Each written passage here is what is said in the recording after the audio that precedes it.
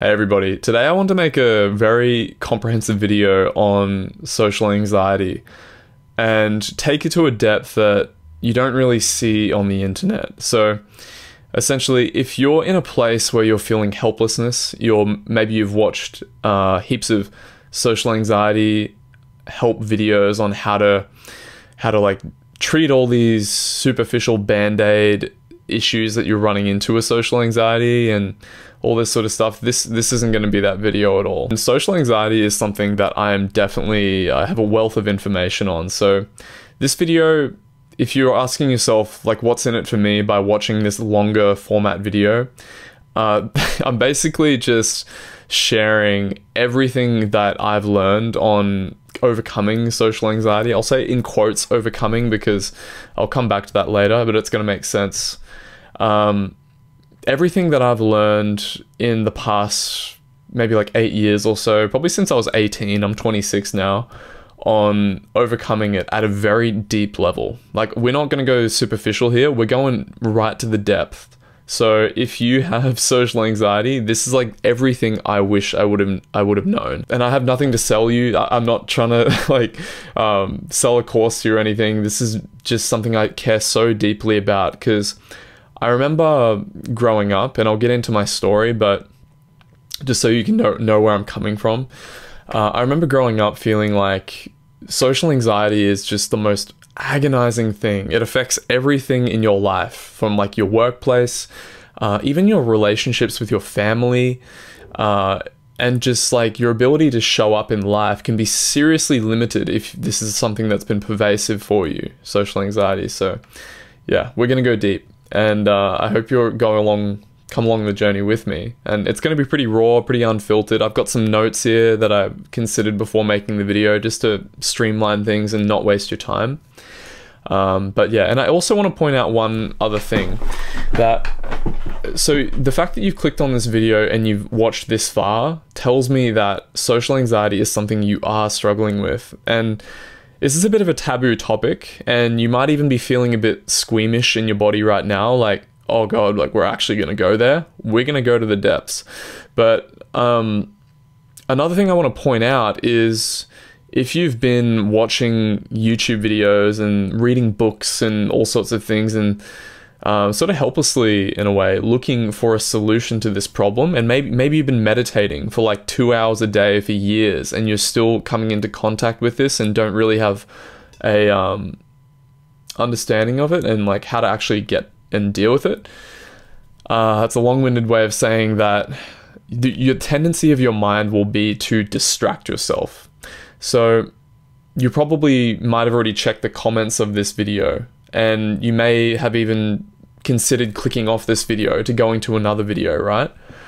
So my invitation to you right now is to become familiar with that feeling that wants to sort of keep bouncing around looking for distractions, right? So there's an actual feeling in your body that is sort of saying like, okay, this video is getting a bit boring right now, and it's looking for something to fill that void, to distract yourself, to go to the next video or whatever.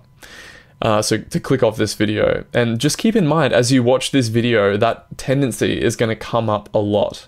Like, then that's why I'm probably going to remind you every so often just to come into contact with that, to notice it for what it is. So just take 30 seconds. My invitation to you is to take 30 seconds and give yourself permission to, like, if you no longer want to watch this video, you feel like it's not providing value for you, okay, that's fine, click off the video. But just take 30 seconds to sit with that emotion of like discomfort, of restlessness, that's basically saying like, click off this video. It's go watch like some other spiritual video or some other video of that nature, right? So with that out of the way, essentially the way I'm going to break this video down is I'm going to give a bit of story on how I've got to this position now where I feel like I can confidently talk about working with social anxiety, getting to the root of it, and then just sort of expand upon some essential mindsets that I've found to be incredibly valuable. And this might sound a bit foundational, and maybe you've done a lot of work, or maybe you have no idea and you're only just familiarizing yourself with the fact that maybe social anxiety is something that you have. yeah, we're going to cover everything, and I'm going to put some heavy emphasis on body work, so getting involved with the body, and maybe you don't even know what that means yet, and we'll get right into some practices with some practical examples on how you can actually work with it. So by the end of this video, you're essentially going to have a complete, comprehensive like toolkit and path forward on how you can begin working with this very challenging and very demeaning, pervasive issue in our culture. Actually, it's not like it's taboo to talk about because it's human nature to want validation and to be like, oh, I have it together, everything's fine, which is normal. But the reality is so many people are suffering with social anxiety.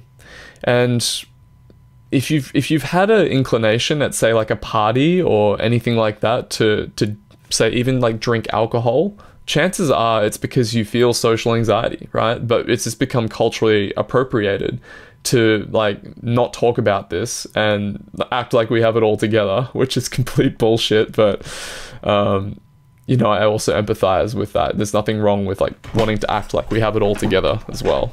So or drinking alcohol for that matter. So I'm not here to demonize any of that. But yeah, with that out of the way, let me just tell you a little bit about my story. And my story isn't one to essentially, I'm not here to like bloat about my experience or like play the victim or anything like that. I just want to give you like, I've done enough emotional work on myself now, and I know enough people in these very like authentic spheres that I'm a part of that I just don't really give a shit anymore. Like, I'm happy to share a bit about my, I guess, troubled side, because all I really care about now is authenticity, realizing who I am at a deep level, and cutting through the bullshit. So, basically, my story is one that, you know, I grew up with 2 parents, 2 brothers, never really like the classic nuclear family, you know, didn't by appearances have much wrong with it, other than the fact that my, you know, parents separated when I was 8, which probably had a slew of things that impacted me. And but by all appearances, like, I had a pretty normal upbringing, and you know, I can remember growing up till I was in about grade 5 or 6, just really happy, you know, like I had a lot of childlike spontaneity and innocence. And but one thing that I noticed was that as soon as I hit puberty, or I started getting into like, I believe my earliest memory of doing the work was when I was in grade 5, or about grade 5 in school. And I remember, like, just innocently, a girl said to me, you know, I was just being like my playful, popular self. I was like the popular kid in the group in school, right? Like, I was the leader of the pack. I remember this girl saying to me, like, Sam, you're weird. You know how girls say that shit? Like, you're weird. Just playfully. And it's not actually how the magnitude of the seeming event that matters, it's how our nervous system interprets it. And I remember, for whatever reason, at that point in my life, the causes and conditions lined up so that when that girl said that, it really hurt me as a kid. And I remember thinking, like, you know what? I'm never going to be weird again. And from that moment, I remember putting on this mask, this front, and all of a sudden I became this like people-pleasy nice guy from then on. And I literally remember having one of my good friends, George, say to me, I remember him, Georgie, he said, Sam, you're different.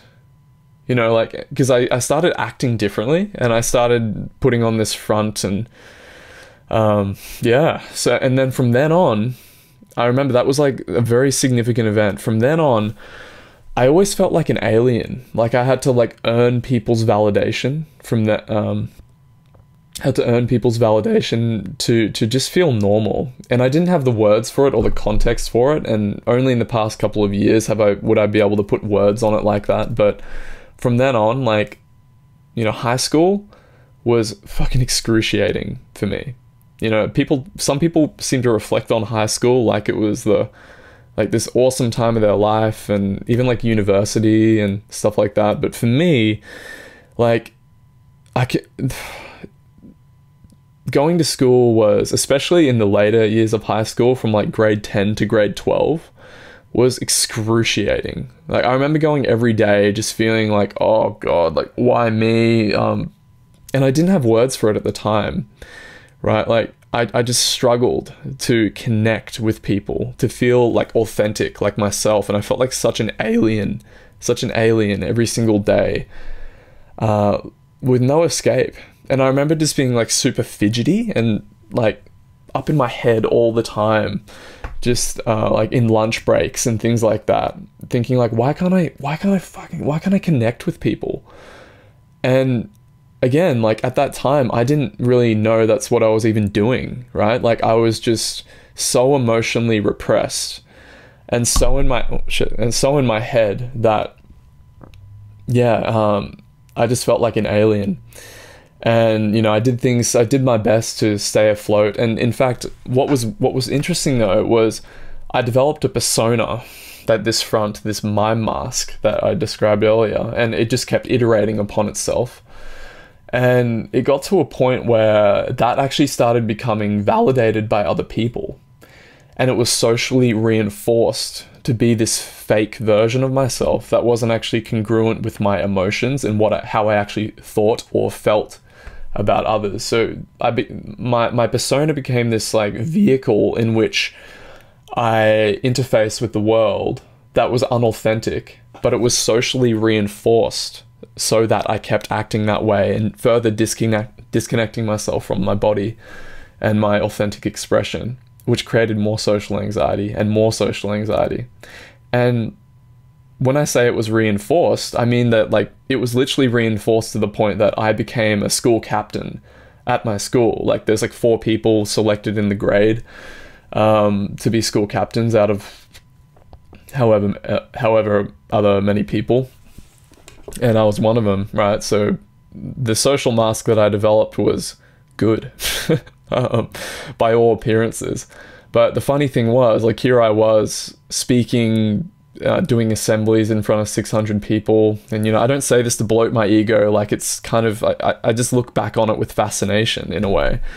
But I just felt so miserable and shitty and angsty in my own experience internally. And, you know, it sort of felt like I could connect with people for a little bit, but when I spent a lot of time with them, the jig was up and they sort of started seeing through my identity, my ego, and I couldn't be around them for long.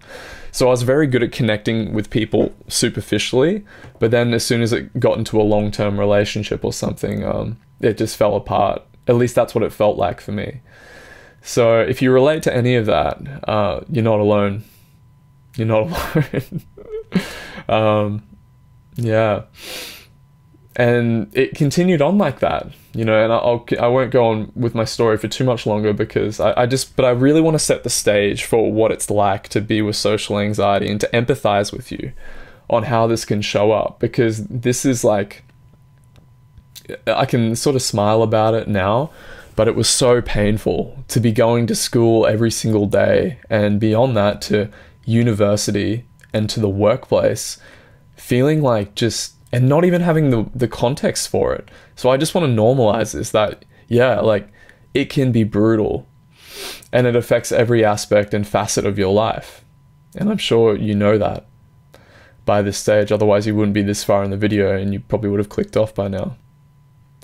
So yeah, and I just want to say as well that continuing on, you know, I was working as a cardiac technician. I went to university, and in the workplace, oh my God, like even there, that was probably the most painful time of my life when I think I must have been about 22, when I was so emotionally repressed and I was sort of becoming more aware of the fact that, okay, there probably is something wrong with me, right? It took that long for me to actually start to realize, like, holy crap, something's wrong here. Yeah, and up until that point, it was just so painful. But I started at that point identifying that, okay, there's probably a problem here. You know, I'm going to work every day and I'm ending the day with like sweaty palms and I'm really tense in my body, and like, what's going on here? So I started developing, getting into things like self-help.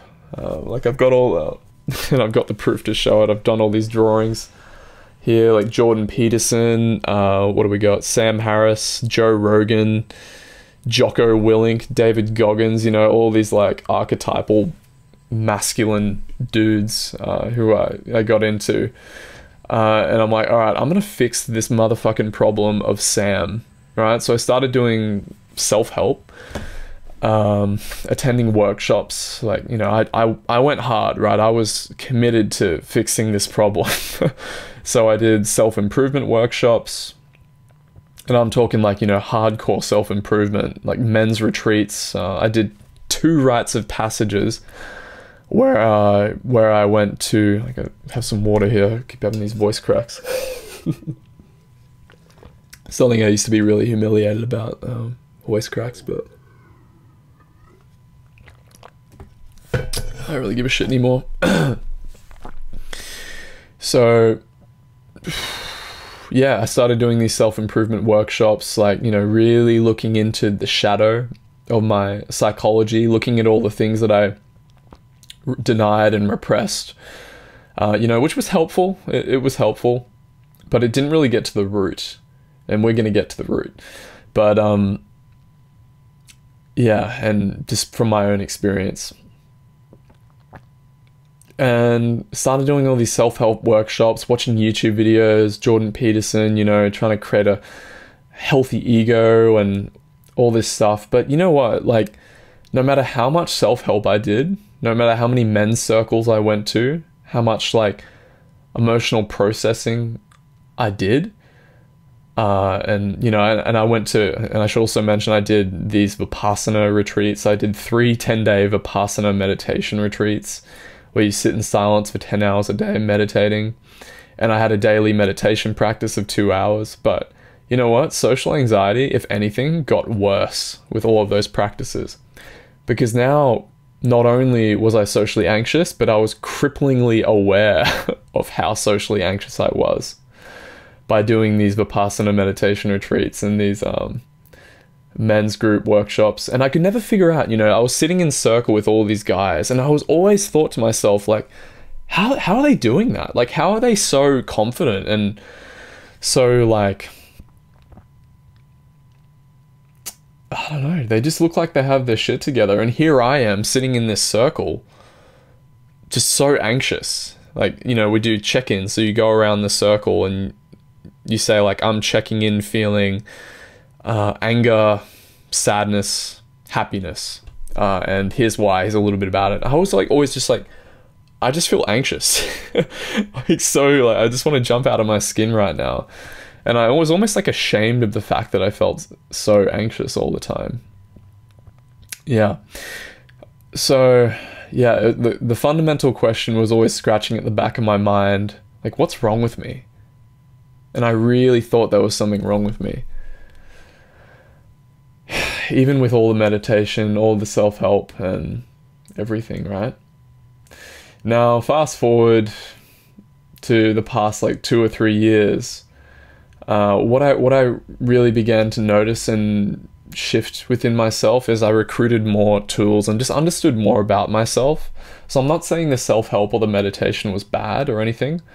And I've stayed so consistent with meditation for ages because I've really had this existential feeling of just being alien in this lifetime for so long that I'm committed to do anything, you know, and just to feel normal, really. And just to be in an authentic place with other humans and just with myself in general, that I've really committed myself to it.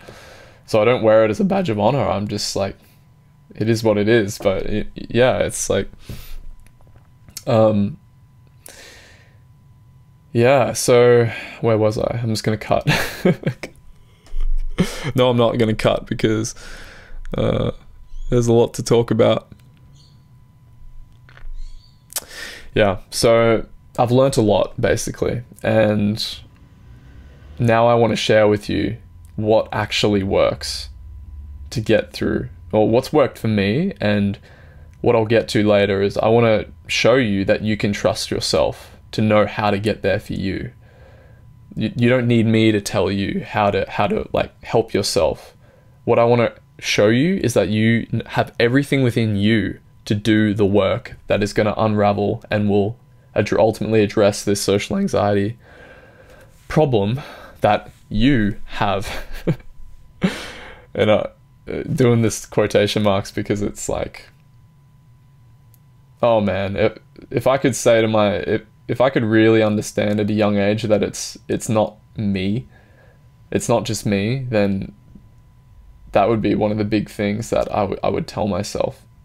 So that's actually a good segue into the fact that the first thing that most people have when they have social anxiety, like this core belief, is that there is something so broken and so wrong about me.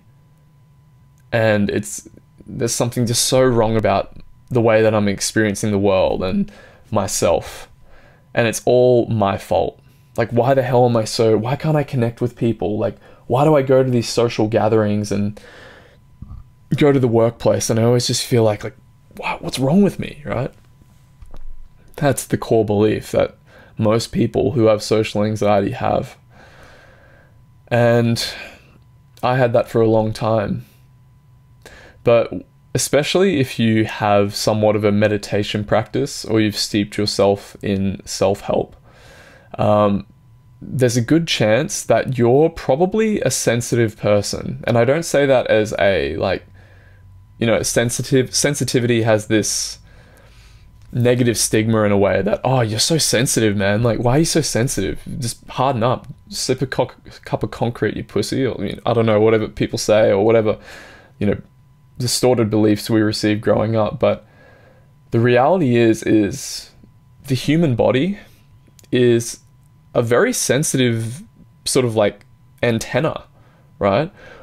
We are wired for hundreds of thousands of years to be social creatures, right? So we are very sensitive to other humans' emotions and feelings, right? But our culture and our cultural norm essentially tells us that we're not. Like, we're these little islands, these little separate islands apart from each other that aren't connected at all. And if you have any that you've got this isolated, internalized experience that isn't connected to other humans, which is just so unbelievably untrue that it's not funny at all. And most people know this. Have you ever heard the saying that, like, you can feel the tension in the air, or I can feel the tension in the air, right? Or maybe something like, and you have these intuitive moments where, say, you see someone and you instantly know, like, oh, they're having a bad day. Even if you're like really emotionally repressed, which again, we'll get back to, isn't a bad thing. Most people are in our culture. I was for many, many years, and I'm still learning to unravel that. But even then, we have sensitivity to other people, and it's okay that we're sensitive. And what I know now growing up was that I was incredibly sensitive, and I am incredibly sensitive to other humans. And the more that we do this work, the more that we do emotion work, emotional processing, shadow work, meditation practice, the more sensitive you become, because what you're doing is you're reconnecting to your humanity, to your actual authentic natural state. But the only downside is, and you can call it a downside, but it's actually grace, is that you're going to start feeling everything, everyone and everything, and that's okay. You're becoming human again in a way. But for a long time, yeah, like, I had this belief that I thought there was something wrong with me when I was doing all this emotion work and emotional processing. And the most important thing that I just want to point out to the person who's listening to this video right now, who's struggling with social anxiety, is it's not you. It's not just you, okay? You, as a sensitive person, which again isn't bad, are likely feeling a lot of the repressed emotions and shit that other people are carrying. Now, I remember when I heard that, that was a huge revelation for me. When I listened to my teacher, my primary teacher that I consume wisdom from, Angelo DeLulo, amazing, amazing guy. He runs a channel called Simply Always Awake. I remember him just saying that, and like, it almost moved me to tears. Because my whole fucking life, I thought that there was something wrong with me in social situations. And the fact that I was feeling like contracted and like just so alien all the time, it just moved me to tears, right? Just let that in for a second. If you have social anxiety, there's a really good chance that it's nothing to do with you. Sure, you have parts to play and you have your own conditioning, and we'll talk about this. But largely, you're very likely feeling a lot of the emotional landscape around you.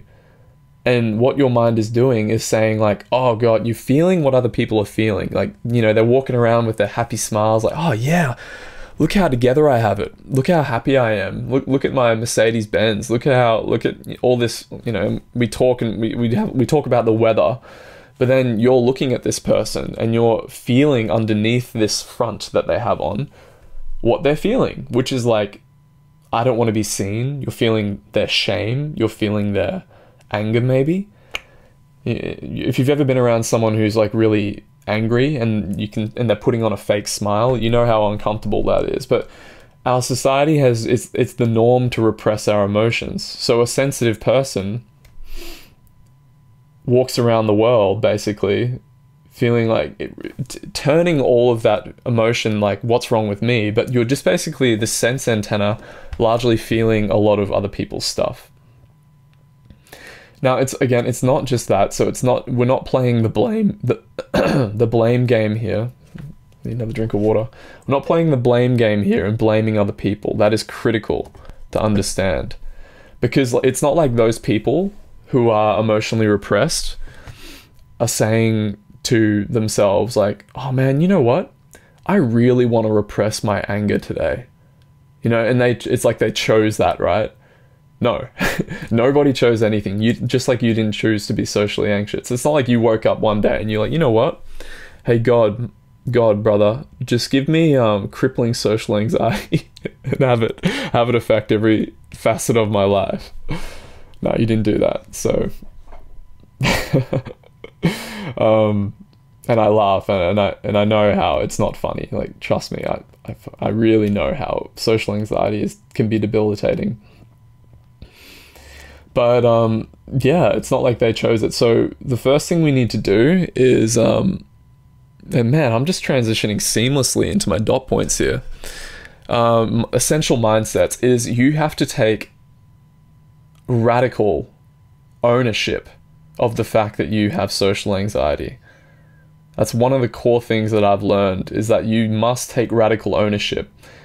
No matter how repressed somebody is and you're feeling their discomfort, you have to take ownership for it, because ultimately we're not separate from other humans. There's no separation between us. Human nature is oneness in its natural state, is connectedness with other people. But ultimately you can't just like go over to someone and say like, stop feeling so repressed, like shake it out of them, or shake the devil out of them, or beat the devil out of it, as Bob Ross would say, or whatever. You can't do that. You have to take radical ownership, because you have everything within you to cut through social anxiety, but you just need the context for it and a little bit of a nudge in the right direction, and to normalize it and make it less taboo. So let's continue on to some other essential mindsets. I'm a big believer with this social anxiety work, that you have to do what works for you. No matter what somebody tells you, ultimately, you have to start trusting yourself. You know, for so long, I would be talking with teachers, watching YouTube videos, or reading books, and just constantly looking out and seeking for the answer. Like, oh God, there's something so broken with me. Like, this person will save me. Oh, they didn't save me. All right, this person will save me. Oh, he didn't save me. And you know, like, and that's something I still deal with, actually, is like I catch up with one of my facilitators who, Violet, Angelo DeLulo's partner, the gentleman I mentioned earlier, and she's gorgeous person, gorgeous human. But that pattern sometimes comes up for me where I feel like I don't trust myself. If I'm talking to Violet and I'm having a conversation with her, it's like, this is how my experience is going. And then meanwhile, and I can feel it in my body, I'm like, oh, but there's something not right about that and I need to fix it, or something like that. And I give it's almost like I can give my power over to, and not trust my experience.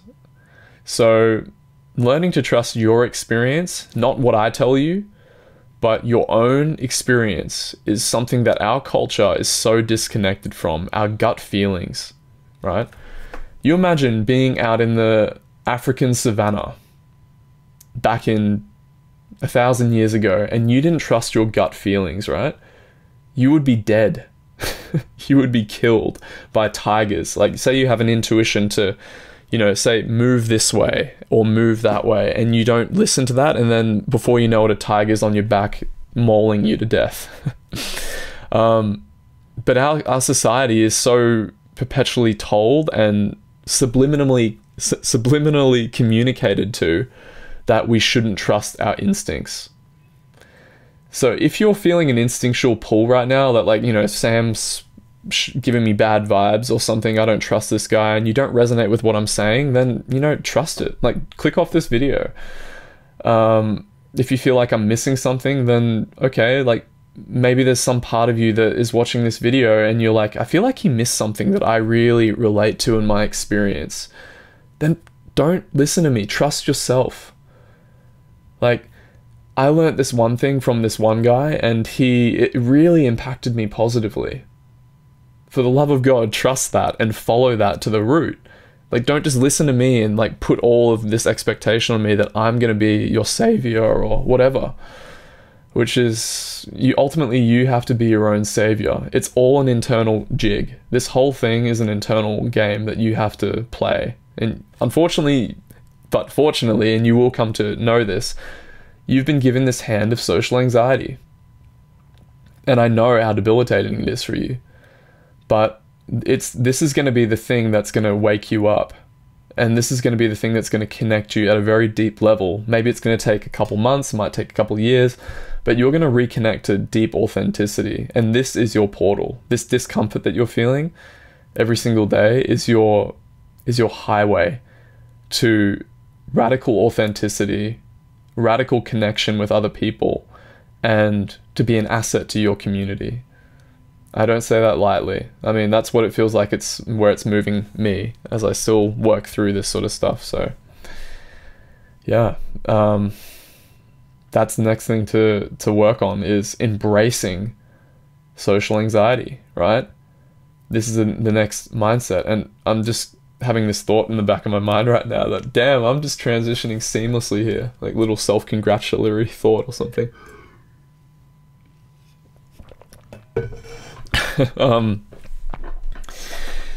Which is funny, but anyway, next thing is, yeah, so radical acceptance of the social anxiety is critical. What if I told you, if I asked you the question right now, if you could live with social anxiety for the rest of your life, actually, just take a second with that too. And if you have like this feeling of, I got to keep watching, I'm going to do it with you. Intone that in yourself right now. I can live with social anxiety for the rest of my life. What does your body say to you right now when you do that? Chances are it's probably like, hell no. Like, bro, I'm watching a video on how to overcome social anxiety. Why would I ever want to live with it for the rest of my life? And it might actually deflate you a little bit. Because what if the answer was yes, you did have to answer. You did have to live with social anxiety for the rest of your life. Does that deflate you? Does that make you want to click off this video? Because, right, you want to get rid of that shit. You want to cleave it out of your experience and wish it was never there and fix your broken self. Like I did. But I'm telling you right now, if you have that attitude, it doesn't work. It doesn't work.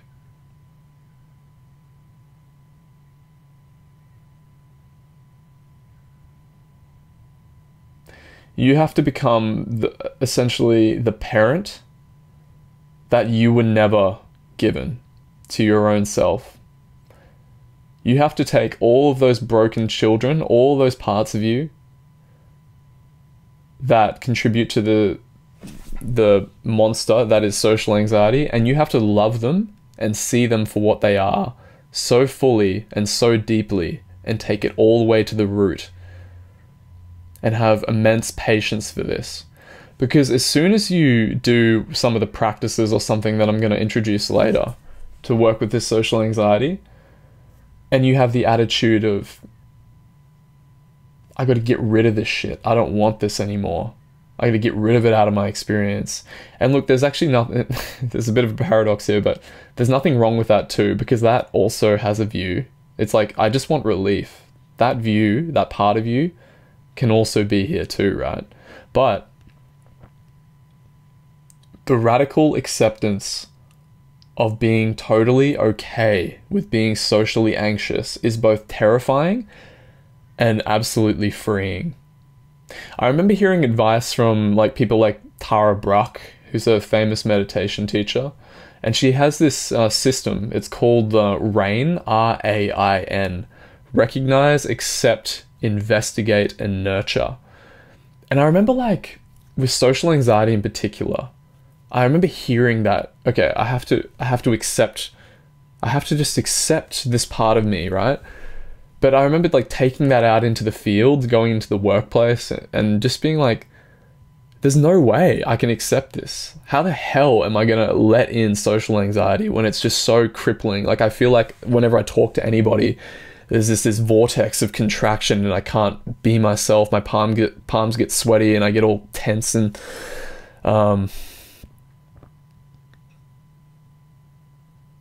yeah, and like, how can I accept that, right? But the reality is the only way through is through acceptance. And that might actually, you hearing that might actually take you a while before. And you might have to, maybe you'll click off this video now and you'll be like, yeah, okay, I'm gonna go watch another Charisma on Command video. And if I just stand up straight with my shoulders back just enough, or, you know, like learn this pickup artistry technique or something, then that'll fix me. But no, I mean, but here's the thing, trust your intuition as well. If you don't trust me, then go do it.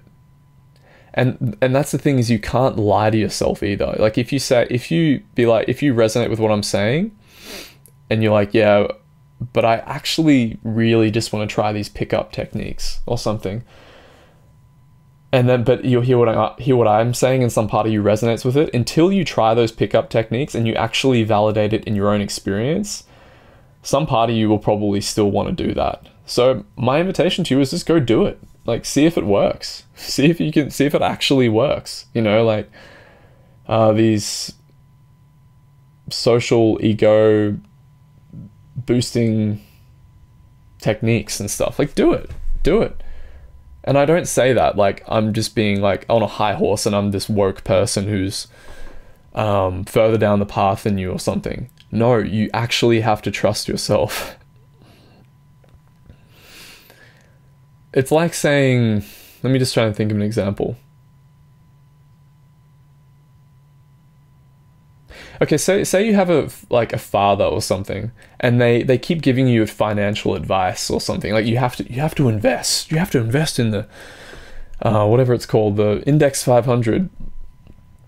And then you're like, yeah, but you're a teenager, right? And you're like, yeah, dad, whatever. Like, I know it's good, but like, I'm just gonna keep playing Minecraft or like RuneScape or some shit. I don't know. You know it's good advice, but you're still gonna do your thing anyway, right? It's like that. So yeah, trust yourself, essentially, is what I'm getting at. All right, so where were we? We got to stop the blame game. We have to accept. Oh yeah, okay. It's with acceptance. So ultimately, you have to, and I can't emphasize that enough, you have to be so willing to live with social anxiety that the notion of getting rid of it from your experience doesn't have to fully go away, but the fact that it is doesn't have to fully go away, but it has to really dampen down a lot, that you have to be totally okay with living with this social angst, which then creates the platform of loving understanding and integration of the parts of you that are quote unquote broken. That's so, I can't get over how critical that is. Because even when I was doing self-help, even when I was like going on these meditation retreats, I still had this subtle mindset that I am this broken self and I need to fix myself. The subtlety of, and here's an example that I know really good trauma specialist Gabor Mate has used, Dr. Gabor Mate. Say you're feeling social angst, and you say to yourself, there's two ways you can look at it. You can be like, why is this here? Or you can be like, oh, why is this here? What are you trying to do for me right now? Social anxiety, you're trying to protect me. This might not make sense, but we'll get to it. You're trying to protect me from being rejected by people so that I can fit in. Like, oh my God. Rather than, oh, why is this here? God, why am I always like this? You know, a huge difference. And even if you're meditating, you can be like, why is this here? Why am I so broken? Oh yeah, as it is. I'm just witnessing it as it is. But why the fuck is it here? You know, like trying to get rid of it, right? There has to be a heart level commitment to understand yourself at a loving, unconditionally loving level, and that you can't fake that. And again, it might take you some practice to be able to engage that loving acceptance. And here's something that almost moved me to tears that I watched my primary consumer, person I primary consume content from the other day, Angelo DeLulo. And you know what he said? He said that in all of human history, this is a relationship that's really helpful that you need to develop toward your social anxiety. After my burp. You have to have this relationship of, okay, here's this emotion that has been repressed and passed down from generation to generation to generation, cross-human, transhuman transmission between other humans, and it's been rejected. It's been cast out, kicked out of the door of life, of the human experience for so long. And now, here in this day and age where you have access to resources like this video, these books, teachers are abundant as all hell, you have access to welcome that broken part of you back in, put a blanket around its back, sit it down with a hot chicken soup, and just have a loving conversation with it. Whereas everybody else up until this moment has pushed it away and denied its presence in your psyche. If you can connect to that with your social anxiety, that will be the key, a very key and fundamental thing, rather than trying to fix it and cleave it out of your experience. Right, okay, what else we got? I think we've covered everything, so I just want to rehash. So, trusting your intuition, doing what works. You know, I'm a pragmatist. I think I didn't really talk about that, but you're doing what works. I'm a pragmatist. You're going to do what you got to do, man. Like, I'm going to list a bunch of things later, and we'll go into them and practically in a little bit, just to give you an idea. But, like, if something doesn't work for you, let's say you've been doing Vipassana meditation for, like, 5 years, and you're still really, like, if you're being honest with yourself, you're still really suffering with social anxiety or whatever it is. Yeah, you have to like engage that with this I just went blank. Just went blank. Yeah, okay, be willing to do what works. So, okay, Vipassana meditation, you know, even though my meditation teacher, S.N. Goenka, tells me, I've been drawn him as well. See him right there on the right from that view. Even though my teacher tells me that if I cross-pollinate techniques, I'm doing it wrong, and this is a really tender subject. You know, people can create these whole identities around practicing like a certain way of practice or believing a certain thing about how my spiritual practice is going. And if you deviate from that in any way, especially if you've been doing it for like 10 years, of course you're not going to be wanting to try something else.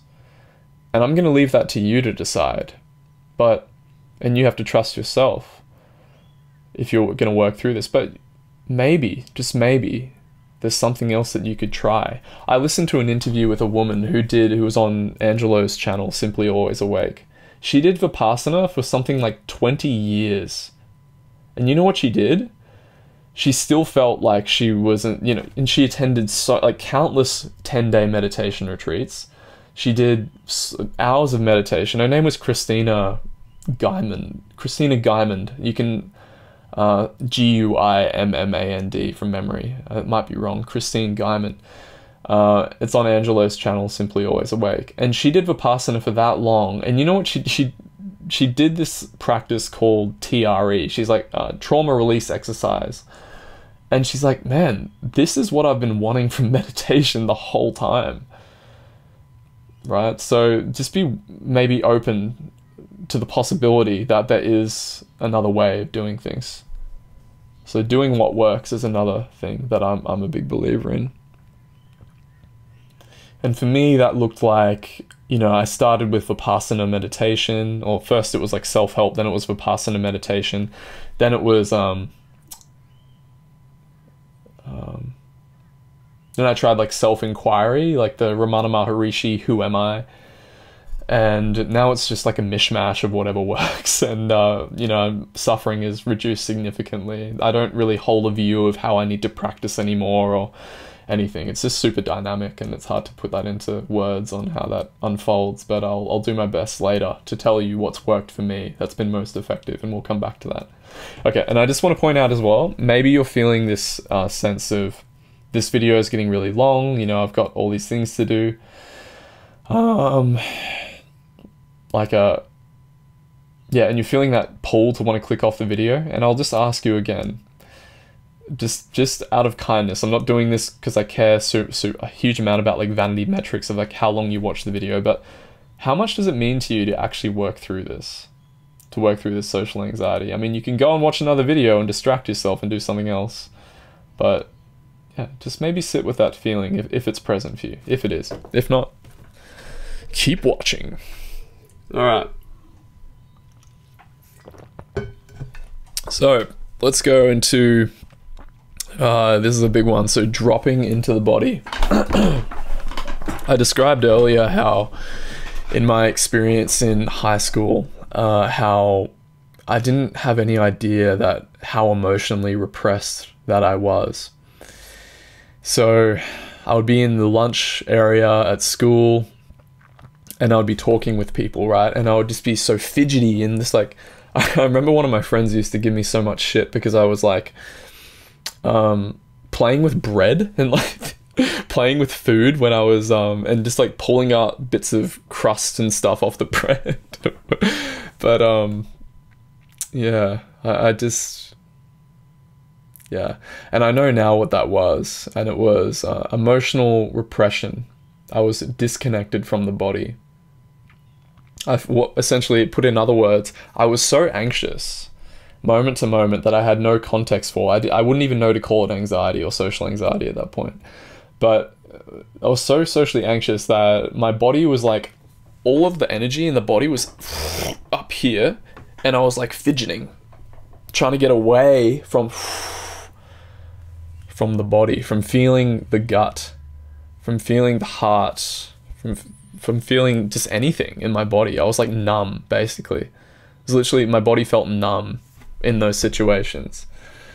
It felt like, maybe if I could describe it, if just from memory, and it might be distorted because it is a memory, but it felt like this airy, disconnected feeling. Like, I was like, oh god, it's got to.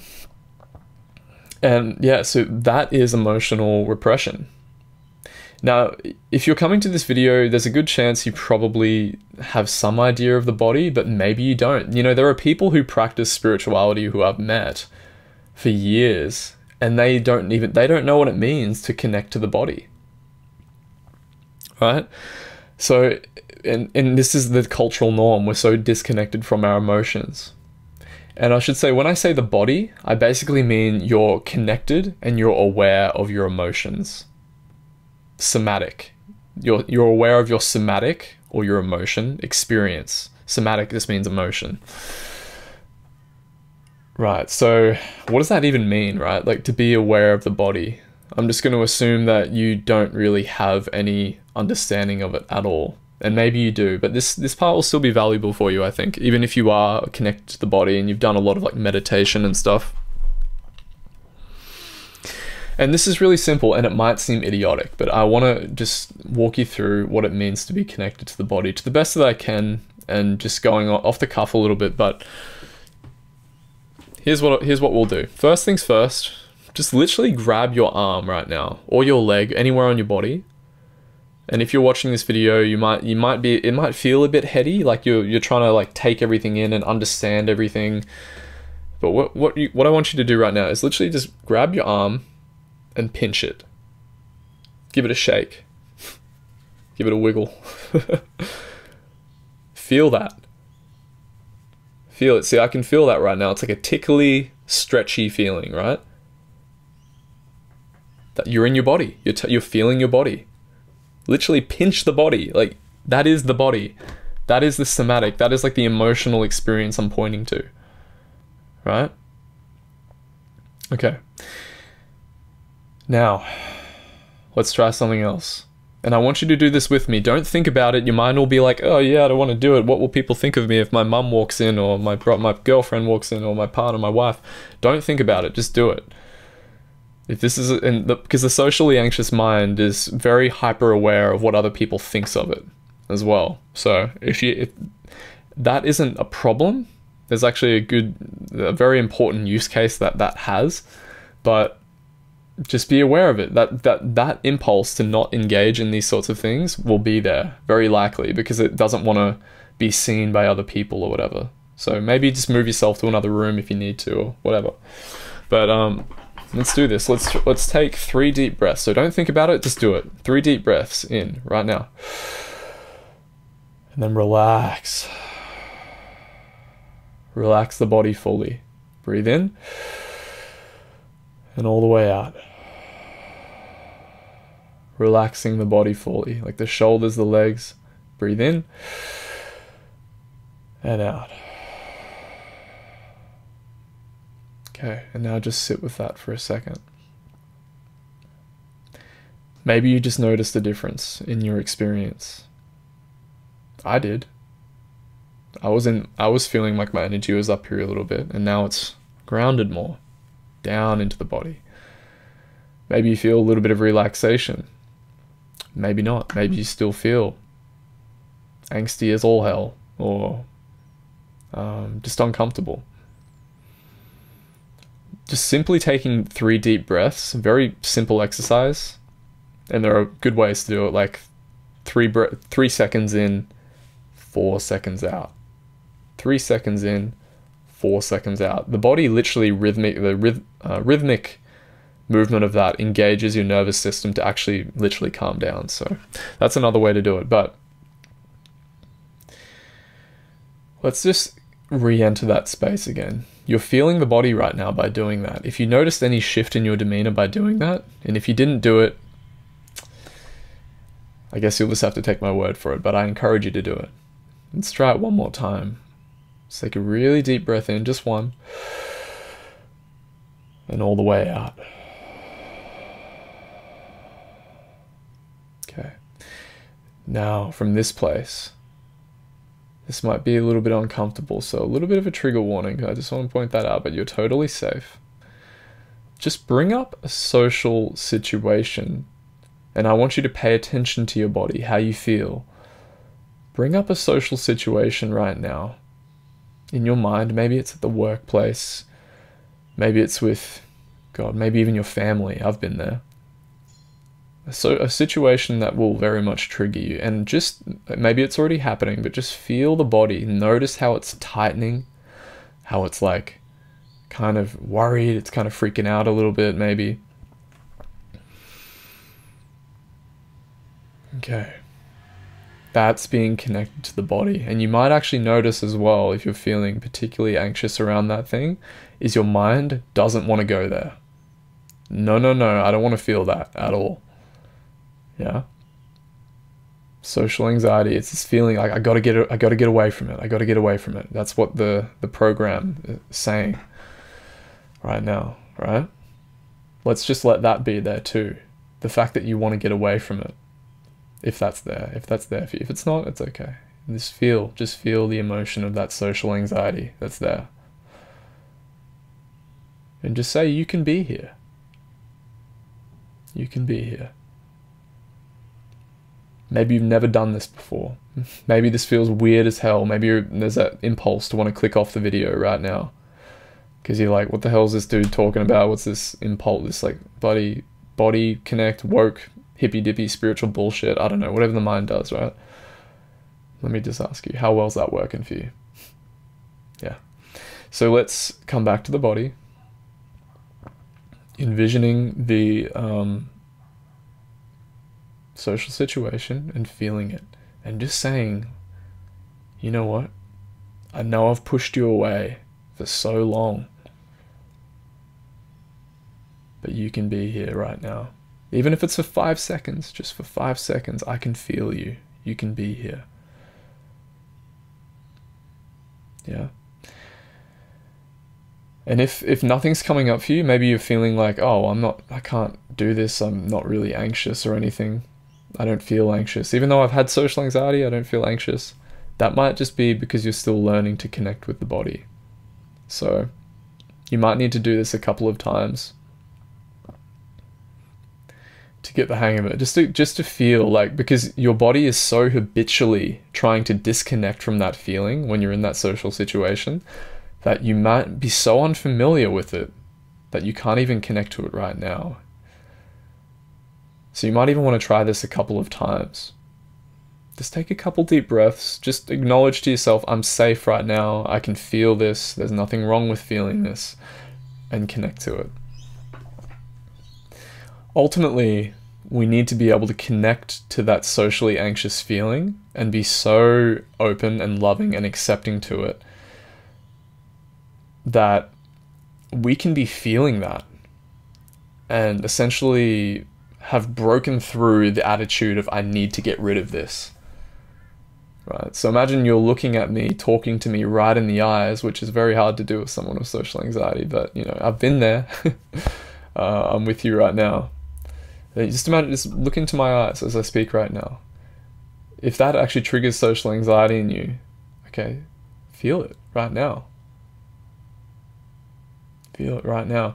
And just say, you can be here. Thank you for protecting me. I know I've pushed you away, but you can be here. Yeah, and your body's it's probably jumping out of its skin right now, maybe, if you have really strong social anxiety. Like, I don't want, no way I can feel this while looking at someone in the eyes. You can. It's fully within your capacity. You can handle every emotion in your experience, especially social anxiety. It's a good little exercise, right? Maybe that's the first time you've ever accepted that into your experience.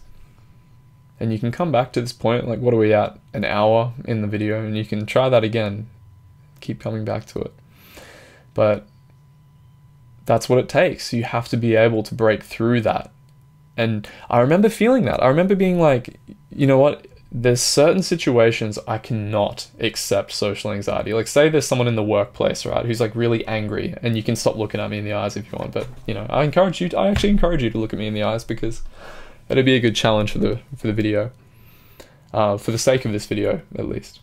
I remember thinking like, there's no way I could look at someone in the workplace, for instance, in the eyes, you know, and I'm in that, maybe someone who's like particularly like angry or something, right? Because I've repressed anger in my life, and I look at them in the eyes and I'm trying to have a conversation with them, and I'm like, oh God, there's that feeling. Oh God, I can't handle, like, and I just have to look away. Like, I just can't.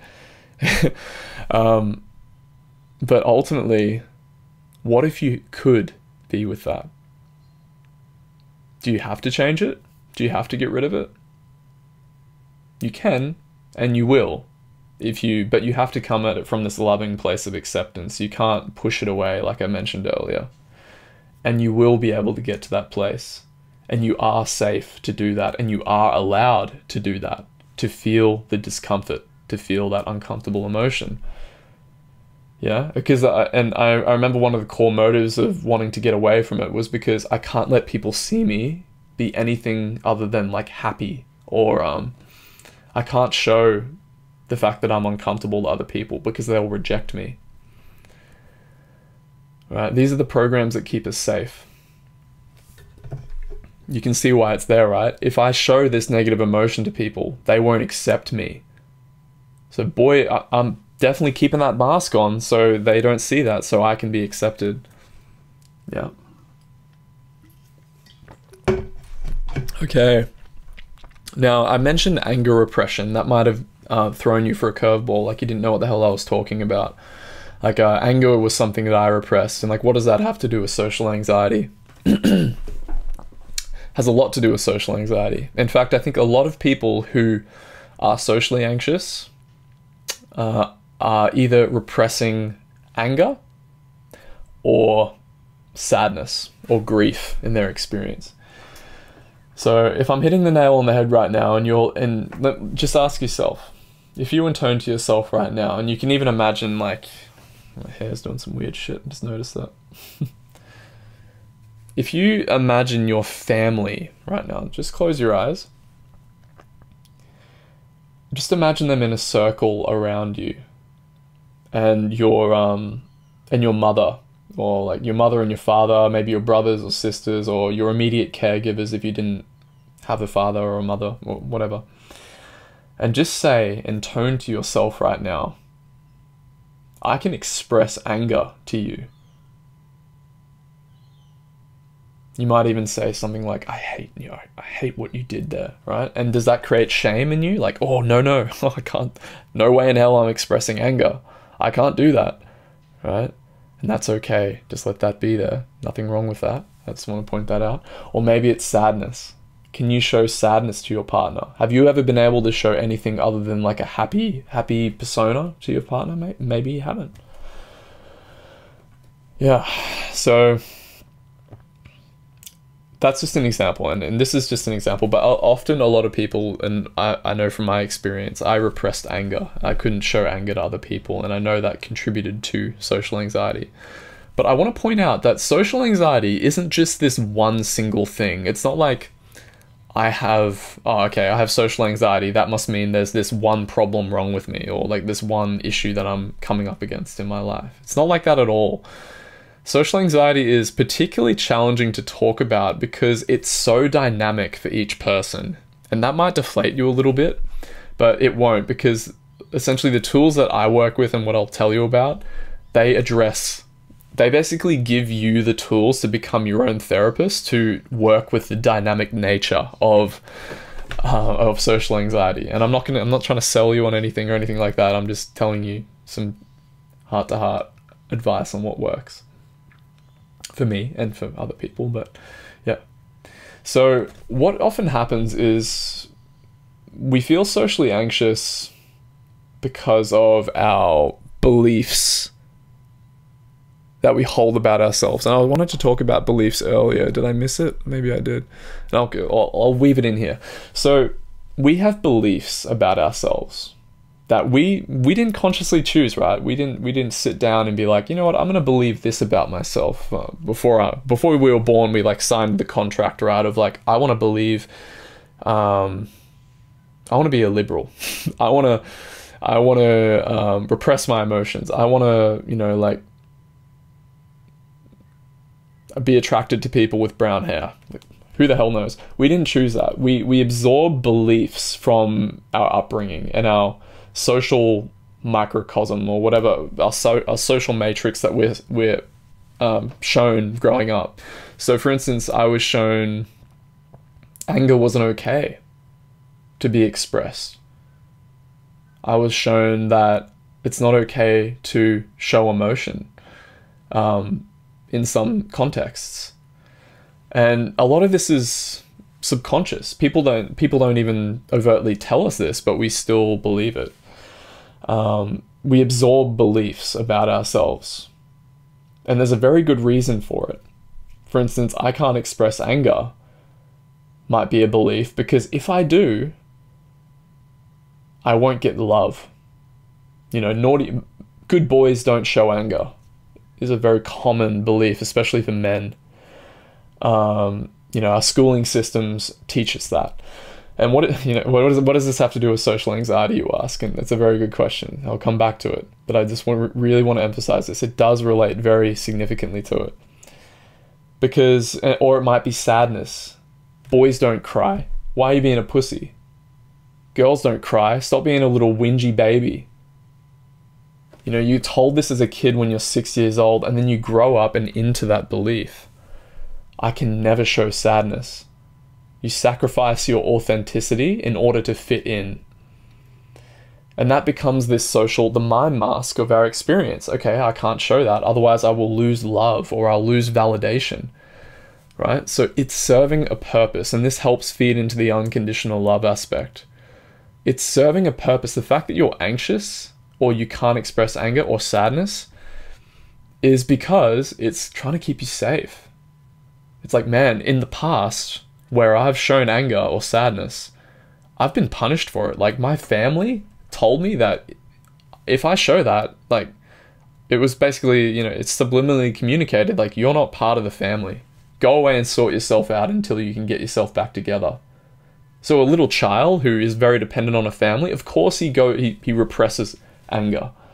Of course, what else is he going to do? Like, he's not going to get food, or he's going to be, like, seen as unworthy by his caregivers, his primary caregivers, if he shows anger. And that can come from anywhere. It can come from your brothers. This fucking hair. It can come from your brothers. It can come from your, okay, we're just going to have to deal with this shitty hair. It can come from your brothers. It can come from people in your social matrix, like growing up in school, or say you had a friendship group, right? And they shunned people who they're like, you know what?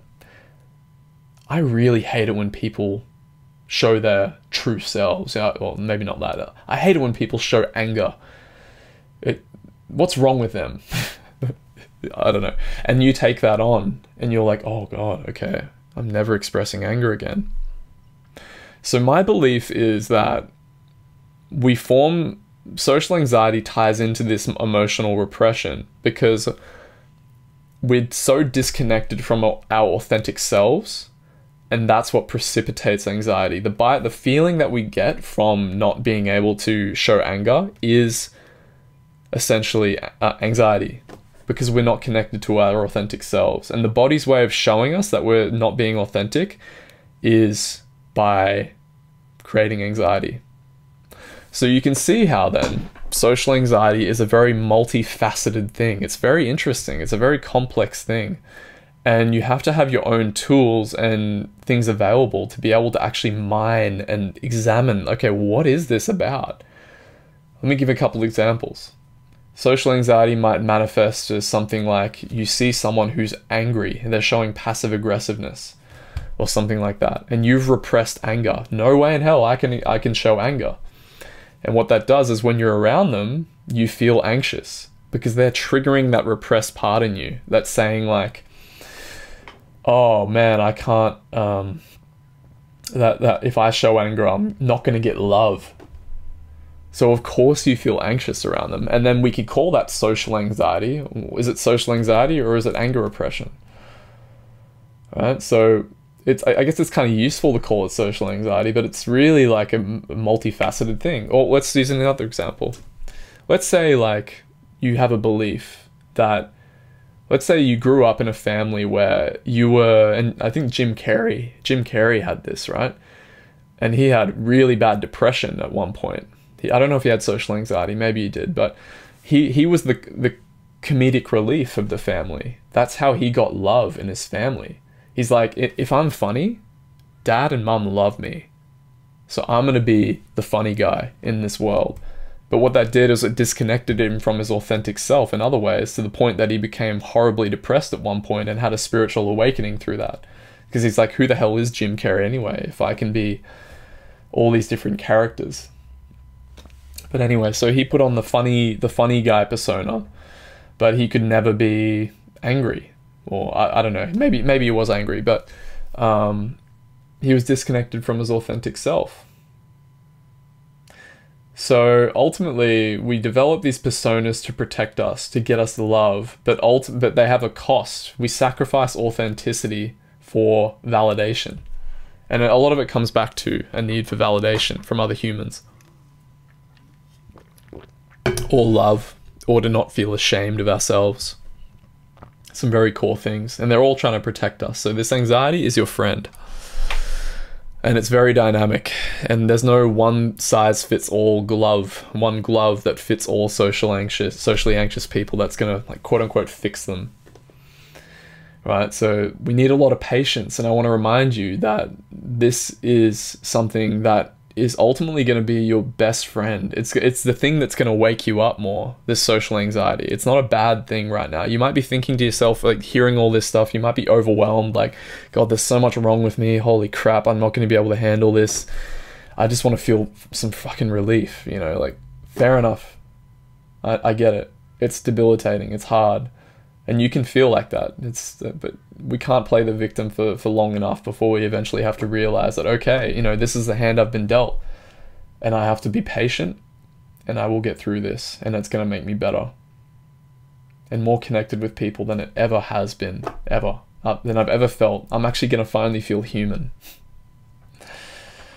I promise, if you commit to this, that's what's going to happen, and I'm on the path with you. All right, so here's the beefy part. The part that, if you skip forward in the video to this point, where the practices, the part of it where it's like, okay, I just want to fix this helplessness, this social angst that I'm feeling, I get it. But without having watched leading up to this video, a lot of these won't really impact you. You're going to have missed a lot of juicy information that feeds into this.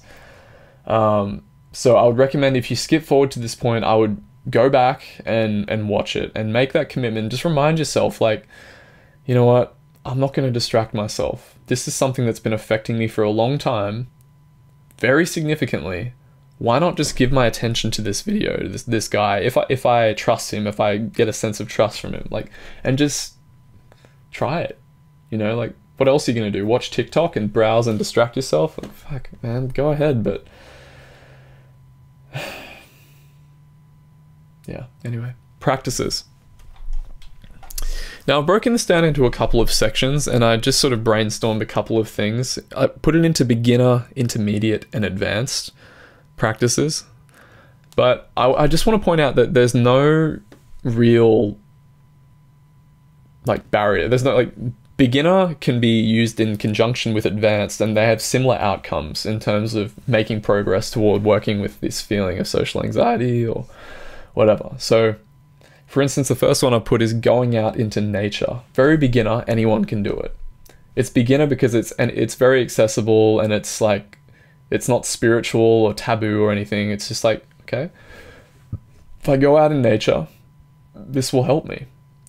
What going out into nature is one of my favorite things to do. Like, I love going on hikes. I just did a couple sunrise hikes with my good friend John. Yeah, I've grown up camping. I love camping. And yeah, but what it does is, and especially as you get more sensitive with doing the emotion work, doing the spiritual practice, whatever you do, you'll actually be able to feel the effect that nature has on you. You know, some of the most beautiful emotion work processes I've done. I've just like, I remember I went out for 4 hours. I was feeling so wound up in my head over a recurrent issue that was coming up for me in my relationship with my beautiful partner, who's behind me here, and my stepdaughter. And I just went out and into the forest, and I just laid on this rock in this rainforest, totally just by myself, with no one with me. And I just sat there and I just processed and processed and processed. Like, what am I believing here? What am I doing? Like, why does this keep coming up? And, you know, not coming at it like, why is this here? But this, like, just really wanting to understand, like, okay, like, you keep coming up, and I really just want to get to know you and be familiar with you. Like, what are you trying to protect me from? Like, this sort of attitude. And just being, I don't think I could have done it at home in this little white box that I'm in right now or anything like that. But being in nature, you feel the energetic shift. And again, if you're disembodied, you don't really know what it means to be in your body. Fair enough. And that might sound woo-woo, but it definitely is a thing. Like, I think in Japan, they have something called forest bathing. There's so much science behind being in nature and the effect it has on your nervous system to regulate it. So my suggestion is, if you're feeling particularly anxious, maybe you could start to develop a relationship with getting out into nature. Like just going on a hike, exerting yourself. Exercise is also good. So why not combine exercise, like doing a trail run in nature if you're particularly anxious? That's going to put you in your body. And you'll also have nature holding you to do it, right? So say you had a long day at the workplace and you're feeling horribly socially anxious. And you're like, okay, shit, here's that feeling. I remember Sam said in that video, I'm just going to go out in nature. I'm just going to give myself 30 minutes to go out and drive to a local park. And why not add running or some sort of fitness on top of it too, or something. And just let nature help you ground you back into your body and maybe release some of that tension that's bound you up. God, my mouth is so dry from talking so long. It's producing this video without any breaks. Oh god. So going out into nature, I think anyone can do that. Very accessible, and yeah, highly recommend it. Now, I mentioned earlier investigating beliefs. Now this can be beginner because I think it's very accessible, but it's also really the core of what we're doing here. So this is incredibly foundational, investigating beliefs, and this is where I actually wanted to talk about it. But anyway, I'll just go over it again, just because I want to stress how important it is. Anybody, no matter if you're secular, if you're like, you know, hardcore atheist, if you're spiritual, whatever, no matter what you are, investigating your beliefs is probably one of the most powerful things you will ever do in your life. Questioning everything about yourself. When we're socially anxious, we have beliefs about ourselves that we feel like are just so ingrained into our soul, into our psyche, into our psychology, that there's almost no way we're going to be able to ever extract them. And for some people, this might be a little bit weird to hear, but I'm just going to say it anyway because it's true from my own experience and many others that I'm connected with. Essentially, our beliefs, we almost hold them in our body. And just to provide evidence for this in a way, imagine being in a... imagine if you're socially anxious, what's it do? Maybe it tightens your throat, tightens your gut, tightens your heart, usually down the central part of the body, all the way down to your gut, right? That's what tightens up or locks up, basically. So our body has a response. And essentially what happens is we have beliefs velcroed to those emotions. And I'll talk about this in a second a little bit more, but the beliefs that we hold about ourselves can be let go of. They can, absolutely, every single one of them. The belief that I can't get over social anxiety, that's a belief. Maybe you're clinging onto it very tightly for good reason, right? It's kept you safe. Like I was talking about before with the need for love, it's what gives you social acceptance in a way. It's safe, it's familiar. Like if I'm the socially anxious one who is always happy and smiley, but and I'm trying to recover from it, you know, that whatever identity we have, that's a belief. And it can be let go of. And really, it's quite simple. Just seeing a belief clearly for what it is how you let go of it. Letting go happens as a byproduct of seeing what's happening clearly. So like, oh wow, I'm believing about myself that I'm socially anxious. And you might feel that in the body. Where is that in the body? And then it's like, okay, I see you. Thank you for protecting me. You don't have to. And there are other modalities. You could, like, for instance, engage the inner child. Like, where did I first believe that? But very simply, that will take you an extremely long way. Just seeing what's happening clearly. Like, what am I believing about myself? Right, so investigating beliefs. And I remember Angelo DeLulo, my primary, I'll say teacher. I just consume his content and I go to his retreats and stuff. So he's sort of my teacher, and his partner is also my teacher. But yeah, he said that if there's one thing I would recommend to any human on the planet, it's in being willing to investigate your beliefs. Question everything about yourself. Why do I believe that? Why do I believe that liberals are worse than Democrats? And keep going down. Take it to the root. Take it to the root.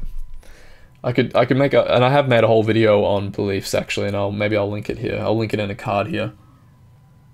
At the hour and 22 minute mark, okay. Let's make a note of that so I don't lose it. Oh, do I have a pencil? Anyway. No, I'll remember it. I don't want to waste you guys' time. Okay, so what else we got? Okay, meditation, another beginner thing. All right, and if you're super secular, you don't want anything to do with meditation, I get it, but there's so much evidence out there that it's kind of laughable to think that meditation doesn't have positive benefits. Like, I could the mindfulness movement. There's so much scientific literature out there I could reference on how it benefits and helps regulate the nervous system. But really, I think with social anxiety, if you particularly are interested in working with it for social anxiety, I would do some sort of embodiment meditation. So body scanning.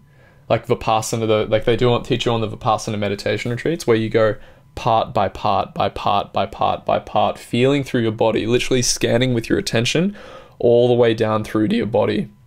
And your body might be so numb from feeling sensations in the body at this point. But again, just pinch, that's a sensation.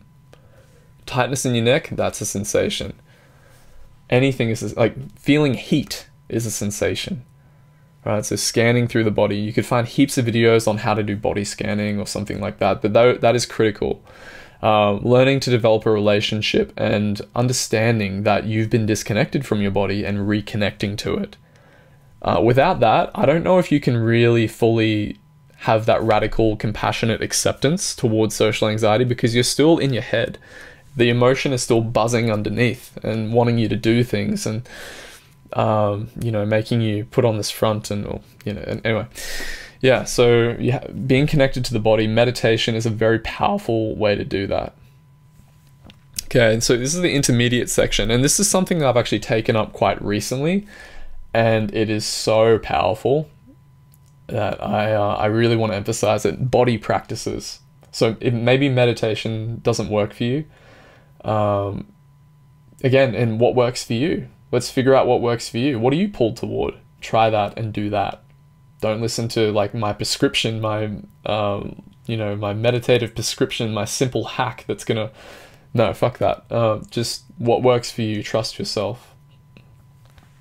Body movements. I've done Qigong. I did my beautiful partner behind me here in the photo, Talia. She got me a 30-day Qigong challenge with a guy called Lee Holden. I just got the course on Udemy. It was only like $30. And it's like, you're doing 8 minutes of Qigong every day, which is just slow body movement with breathing. That'll put you into your body. And it's amazing how it can affect you. But you can also try things like Tai Chi. Yoga is a big one. The actual core of yoga, I believe, is, and I don't know much about yoga and all that, but is to put you into your body. Like, you're feeling the body movement, the stretching of the body. Like, whatever it is, you know.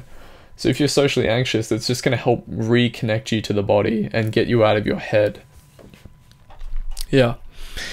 So yeah, body movement, martial arts, huge. You know, learning to, if you've repressed anger, coming into contact with anger, letting it out, you know. I think a lot of people, I have a good friend of mine, Michael, who repressed anger a lot, and he said it was the best thing he's ever done for him. He didn't say he didn't do martial arts or anything, but you know, these are the sorts of things that can really help engage and put you in the body and give expression to repressed emotions, which contribute to social anxiety. Okay, and now this is something that has been very effective for me. And here's a book I would want you to read if you feel called to it. Again, trusting yourself.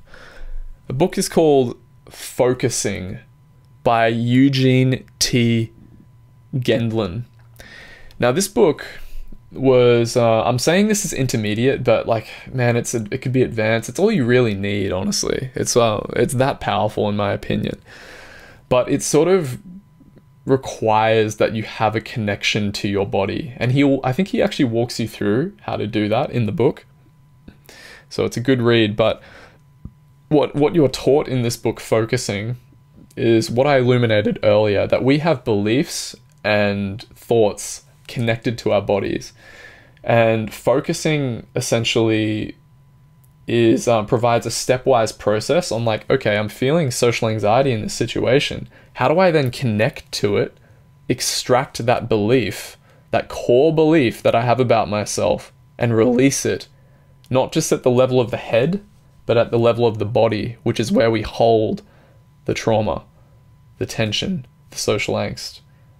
And it's like my experience of working with this for quite a while, like over maybe like a year and a half, is it's what I always wanted to do, actually. It's what I always wanted to do from the start of when I started this journey of doing self-help, even like Vipassana meditation. I always wanted to engage that core programming that held itself in the body. Focusing is probably the best entry-level book that I've come across. And please recommend more that you found helpful in the comments to help other people, right? As a community here. Focusing, like, read that book. It is like amazingly powerful if you really engage with it, in my experience, my opinion. And trauma release exercise is another intermediate one I'd recommend. Again, and the theory behind this one is essentially that the body in nature it shakes.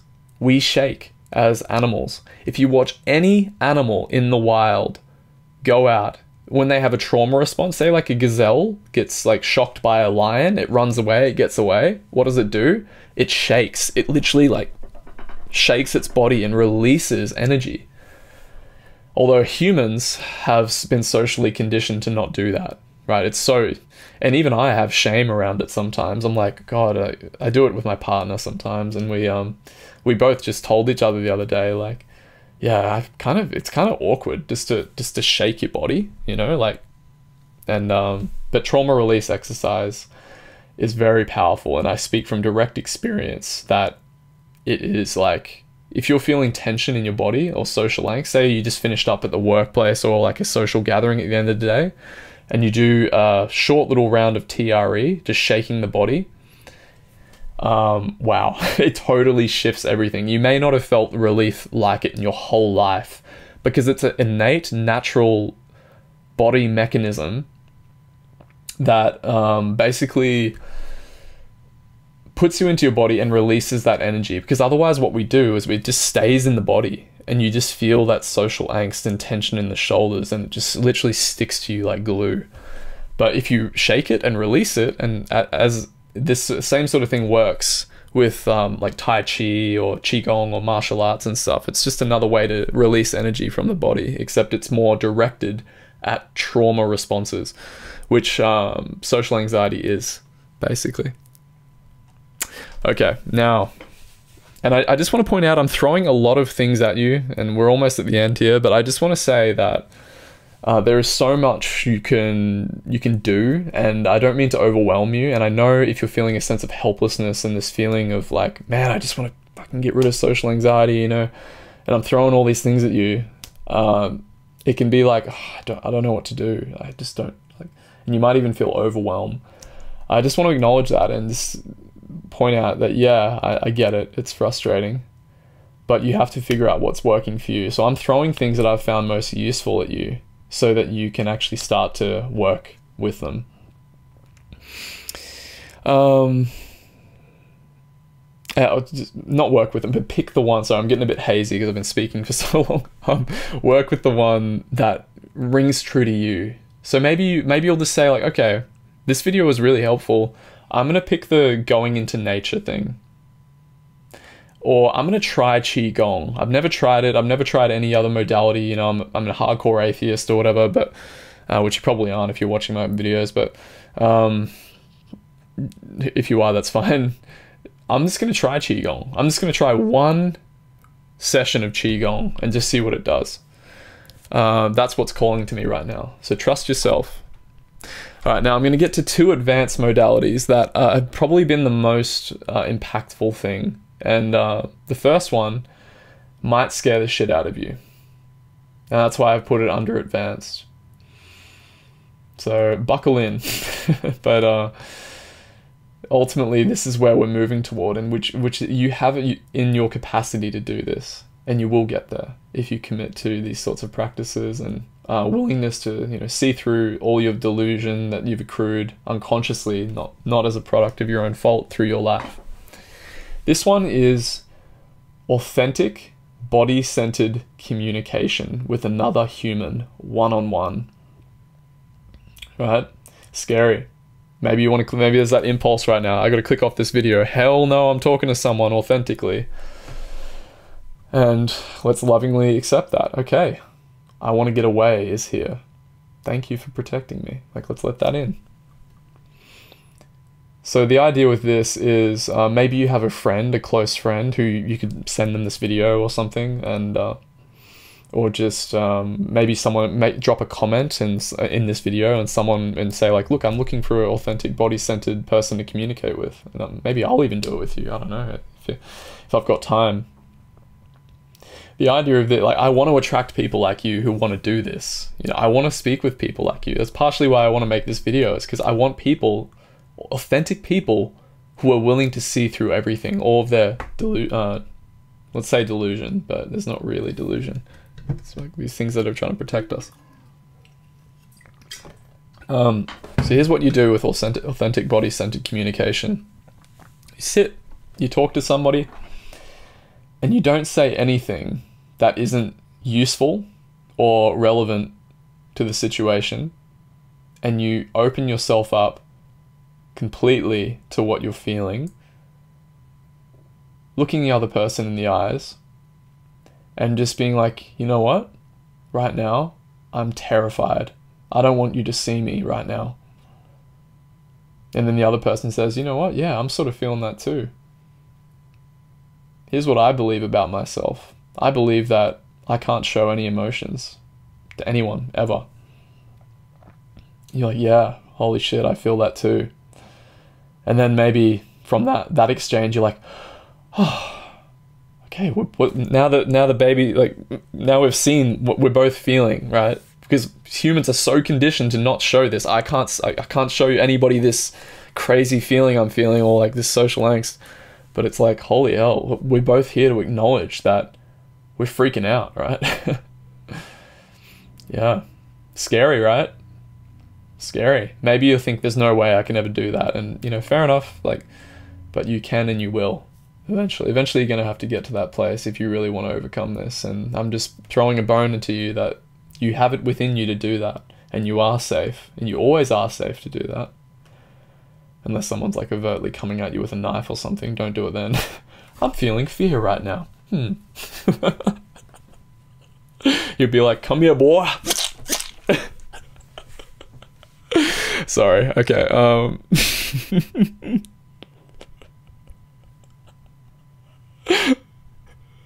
Okay. So authentic body-centered communication. Now you could find someone by dropping a comment here, maybe asking one of your close friends. Maybe if you're close with a family member, you could ask them. You'd be like, fucking car, are you kidding me?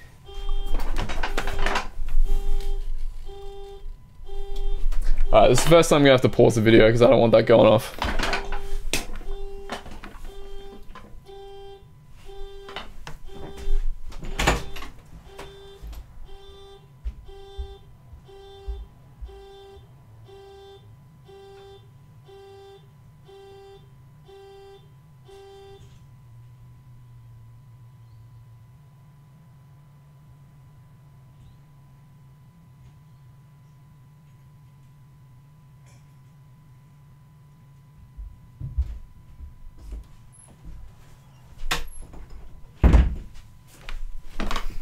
Alright, I'm back. I don't know why that happened, but that was my car out the front of the house. Someone trying to break in. Anyway, we're good. So, we talked about authentic communication with people. Huge deal. And I want to point out that this should become your practice from now on to the best that you can. You're going to be training in the field right now with this. Now that you've seen this video, and I know that you care about authenticity if you've made it this far, the invitation is to keep on engaging more and more authentically with people. Now, it's not easy, I know, I goddamn I know, but going into public and like showing a little bit more of you, it's like a turtle putting its head out of its shell. It's like, okay, I'm a little bit uncomfortable here, I'm actually gonna show some authenticity. Okay, back in the shell, I'm back, put the mask back on. That's okay, right? Because again, these things are trying to protect you. It's not like you're overnight, boom, okay, I'm no longer socially anxious. I still get freaking socially anxious all the time, but I just like have such loving acceptance for it now that when it comes up, I'm like, okay, I could be like this for the rest of my life. And sometimes I don't as well. I'm not gonna say I'm like perfect with it, so I'm still learning, but always learning. Okay, that is now your practice. Go forth. And I just want to remind you, you have it within you to do that. I did. I'm getting better at it, and I'm still getting better at it. It's not like, yeah, it's not an overnight thing, so make a commitment to yourself that I'm just going to show a little bit more authenticity. You know, you don't have to show that you're an absolute wreck or anything. Like, you don't have to uproot your social matrix entirely that you've created over these years unconsciously, but you know, just invite a little bit more authenticity and willingness to be with that uncomfortable feeling and show it a little bit more. And yeah, that's all you have to do, and just bring an unconditionally loving, acceptant view toward it. Okay, next modality. That reminds me of a PewDiePie video. Next meme.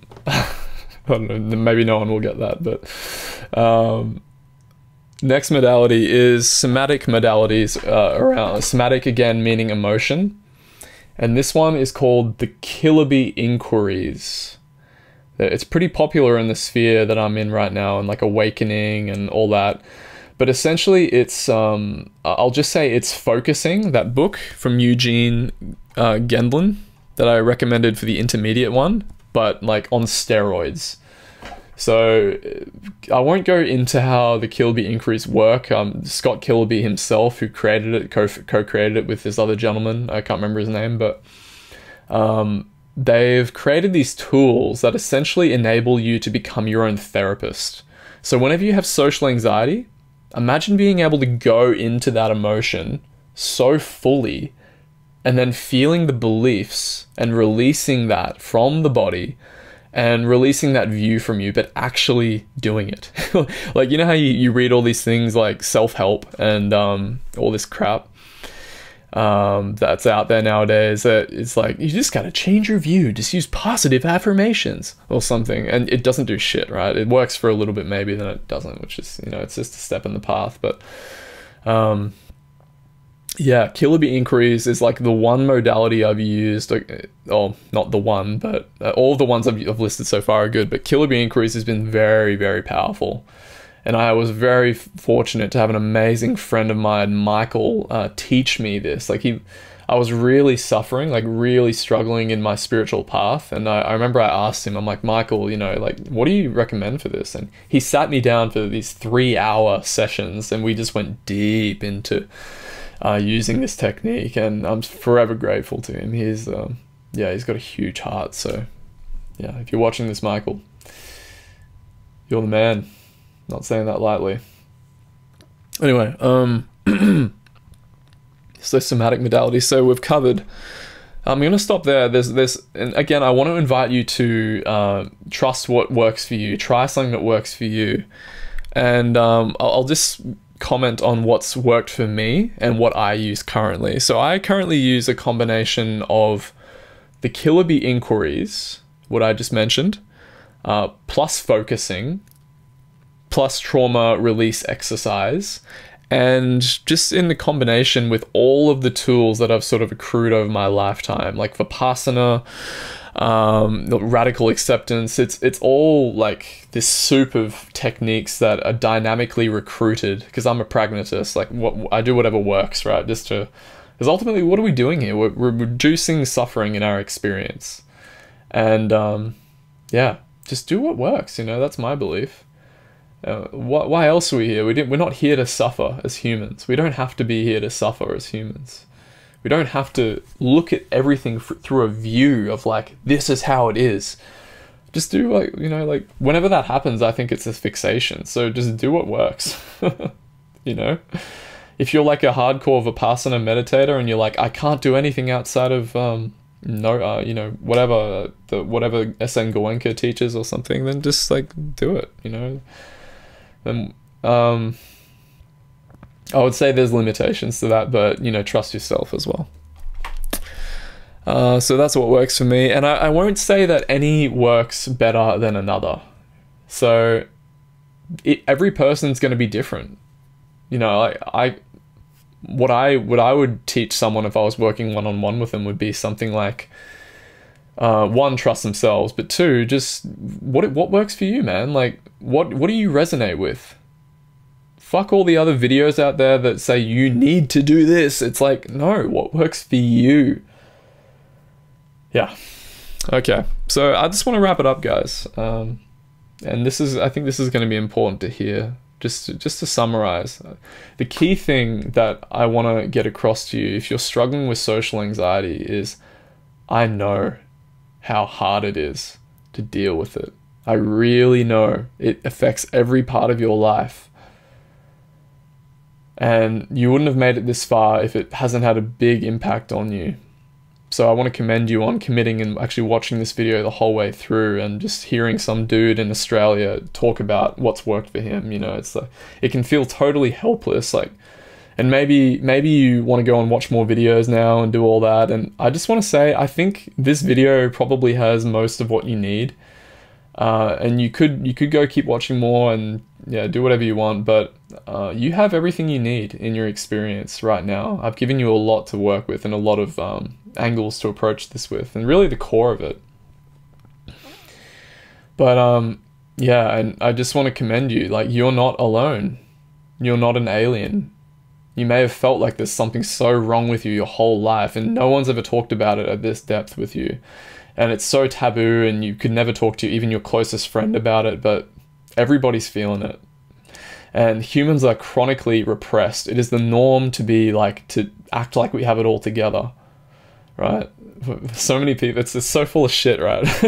We don't, but for whatever reason, just in this day and age and the causes and conditions, it's like we got to act like we have it together, and for good reason, because it gets us love, it gets us validation, all sorts of things, right? So we're not here to blame other people or put ourselves on a high horse or anything like that. But I just want to acknowledge you for connecting to authenticity.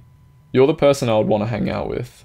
There's nothing wrong with you, even if your mind is telling you right now, and your body and your feelings are saying right now, like, Sam would never want to talk to me.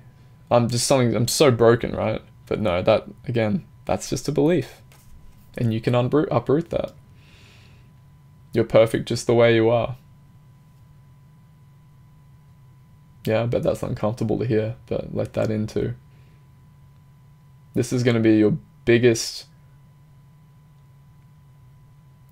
asset in your life to connect you to authenticity and to richer, beautiful human experience, no matter who you are. Even if you're like 70 watching this, it's never too late. And yeah, you've got it in you. You can handle this. And I want to give you a hug if I could, but... And if you're a guy, no homo. I'm just kidding. Cut that out. Cut that out. That's what my mind's saying to me. I shouldn't say those things. Yeah, and just don't be afraid to leave a comment. Let me know where you're at. I'm free to talk, mostly, and let me know if there's anything that you think you would have included in this video as well. I just want to know like what your experience is like and where you're at, and if there's anything else of importance that would contribute to this picture that I've painted in this video, you know. And I'm not perfect. There's probably other things I could say, but this is my best guess so far and what's worked for me. And yeah. All right, I won't leave you any longer. Won't waste your time. I wish you well. Much love to you. You've got this. Bye bye. Also, Alice wanted to be in the video. Hey. Say hey. Hi. Hey. Hi. Nice tooth.